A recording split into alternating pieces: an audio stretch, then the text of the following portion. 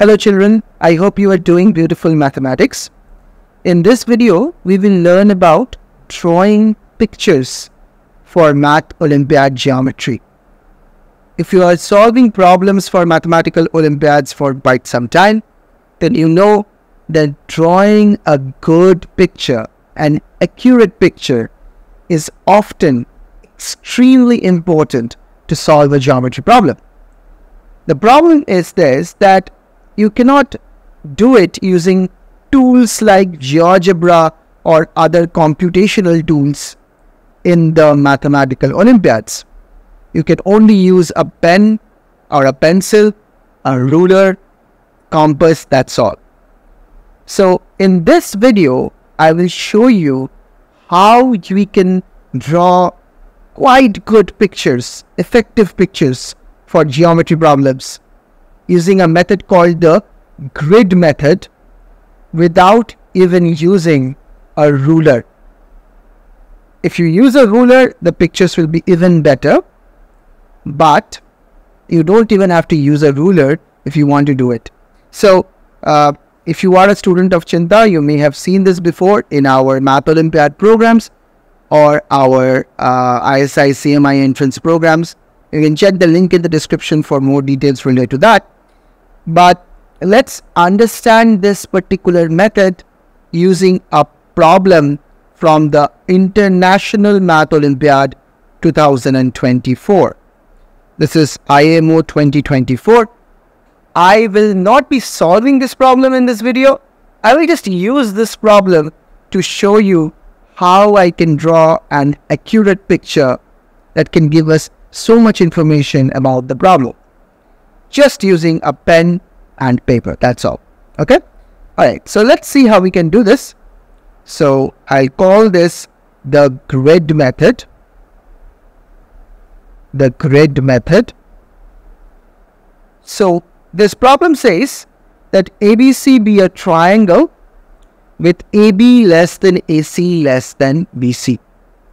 So it's a scalene triangle with a certain side length given, a certain order of side lengths given. This is the first sort of the challenge. How can you draw that?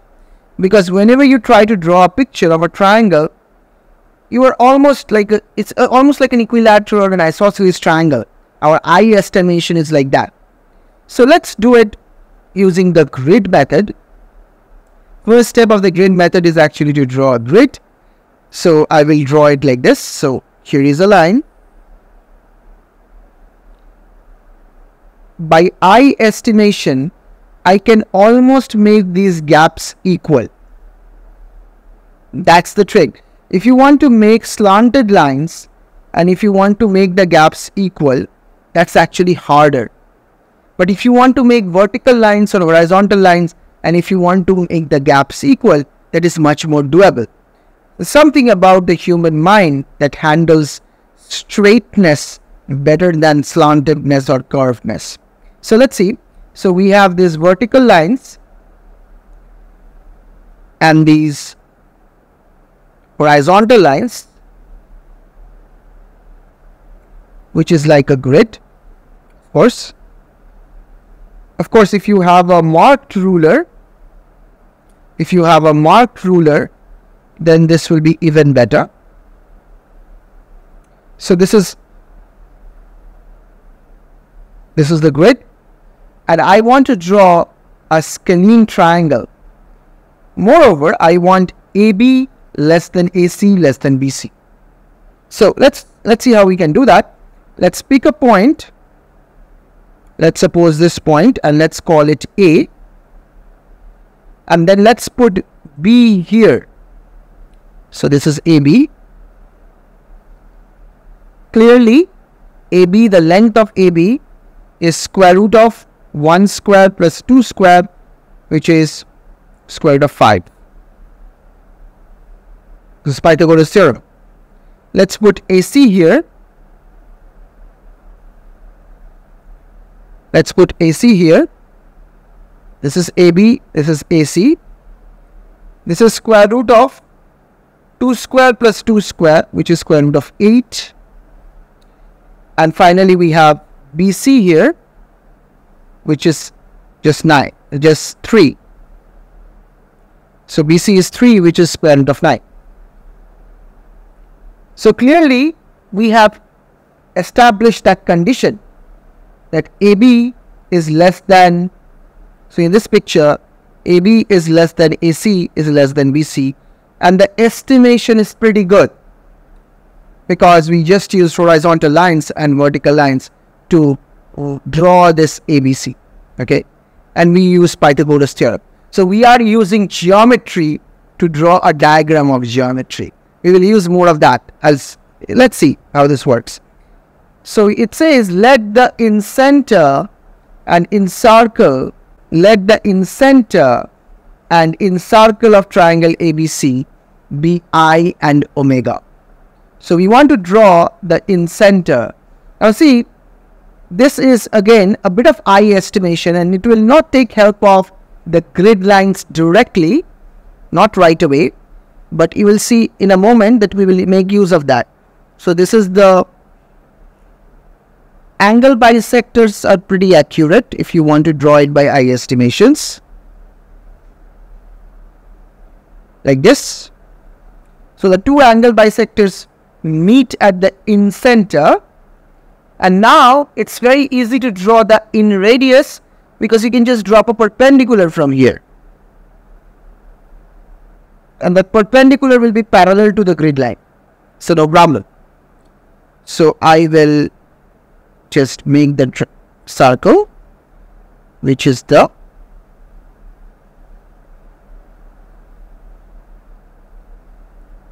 inside of this triangle. No problem. All using eye estimations, all using, not using compass or pencil either, just pen and paper. Okay, next we have drawn the incenter, we have drawn the incircle. So it's like these are the in radius,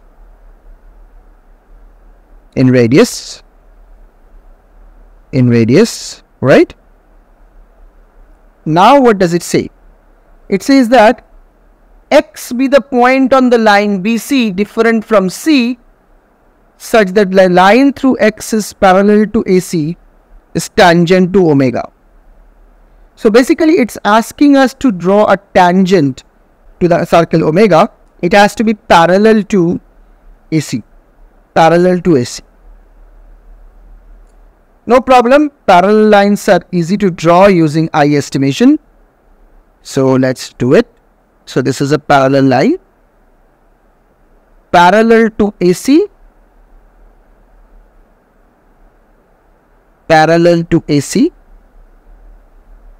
So this is parallel to AC, and this point is X, and this is parallel to AB, and this point has to be Y. So parallel to AB, and this point is Y. Okay. Finally, we also have to mark the midpoints K and L of AC and AB. Thanks to the grid lines, we can do that very quickly. The midpoint of AC will just be the point where it cuts through the middle. So this is the diagonal of this square. So the midpoint is right here. No problem. This is a midpoint, and this is another midpoint. Wherever AB cuts through the midline, this reference line, that is the midpoint of AB. These are properties of rectangles that you can use. So we are again using the grid line to actually accurately pinpoint the midpoint. Obviously, none of this is really accurate, but for the purpose of just drawing a picture to solve a problem, these are pretty good. So the midpoint of AC is K, this is K, and this is L, I think. Yes. We also have to draw the circumcircle of ABC. Circumcircle of ABC, which is not very hard. We can draw the circumcircle.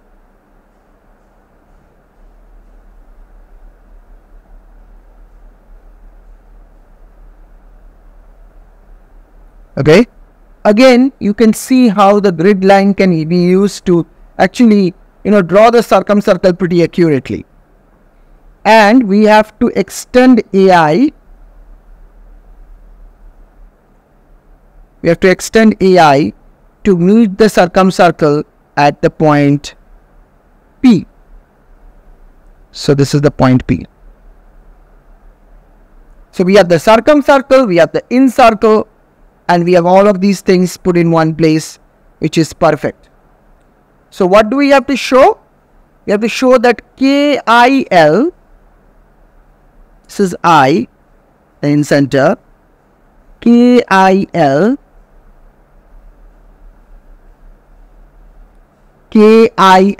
this point is I, plus YPX. So this angle plus this angle is 180 degree. That's the challenge. That's what we have to show.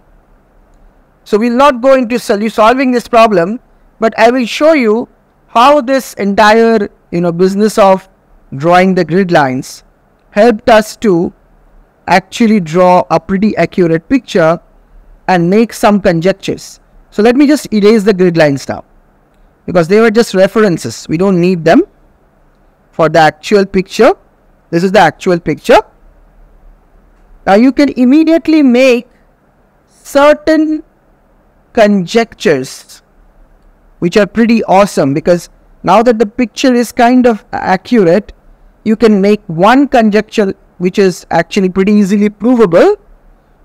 May not be directly related to the actual proof, the final proof, that we want to show that YPX plus KIL is 180. This is a final goal, but there are certain conjectures related to the picture that you can immediately make just by looking at the diagram, because the diagram is so good now.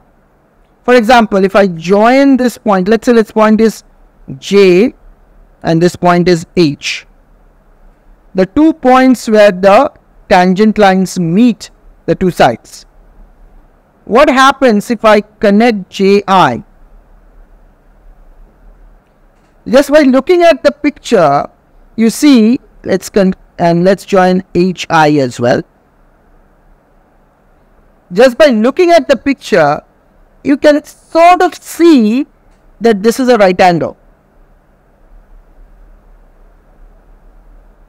And since you see it, since your eyes see it, now you can set out to prove it. This is just a conjecture right now. You have not proven it. So here is a conjecture that angle AIJ is a 90 degree. In fact, angle AIH is also 90 degree. Is this true?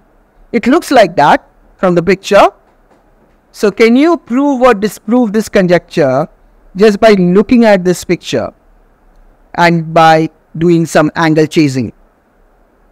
The point is that if you draw an accurate picture, then you can see many things from the diagram which you can then set out to prove, and those small proofs can together make up the big proof.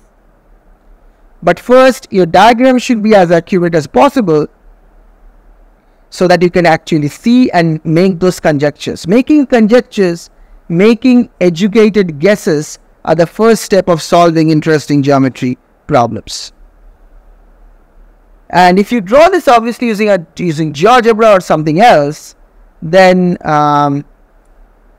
certainly that would give you much more information, but that would also feel like cheating, because those patterns would then appear because some calculations are happening by the computer, and then therefore it's drawing the picture so accurately and giving up those intrinsic properties of the diagram.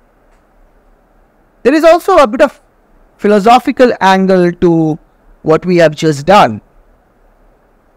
We have used framing, horizontal and vertical lines. It's like a frame in which we actually drew the picture. So those were reference lines. So those reference lines are not directly involved in the actual diagram. This is the actual diagram. You don't see reference lines anywhere. But the reference lines were nevertheless very important, very useful to draw the actual diagram. This is a very important principle in mathematics in general. Often what you do is you see a very scattered, very chaotic system of things in a very systematic reference frame. And once you put it there, the more patterns emerge. So I would say the final line, the slogan should be, whenever you see chaos, whenever you see curviness, try to approximate it with linear references. This is a very, very deep slogan that runs through all of mathematics. It's true in calculus, it's true in algebra. I mean, it appears weirdly in different parts of mathematics. Maybe at one point we can talk about it. It's a lot of fun. So if you see non-linearness, to make sense of non-linearity, try to frame it in a linear reference. Maybe you will get some more information. That's the slogan. Okay, I hope you enjoyed this, and I'll see you in the next one. Keep on doing great mathematics. Check the link in the description if you want to join our community to get mentored, to attend the Olympiad programs, the research programs, the leadership-oriented entrepreneurial programs. We are having a lot of fun. I wish you can also join us. All right, take care. Bye. I'll see you in the next one.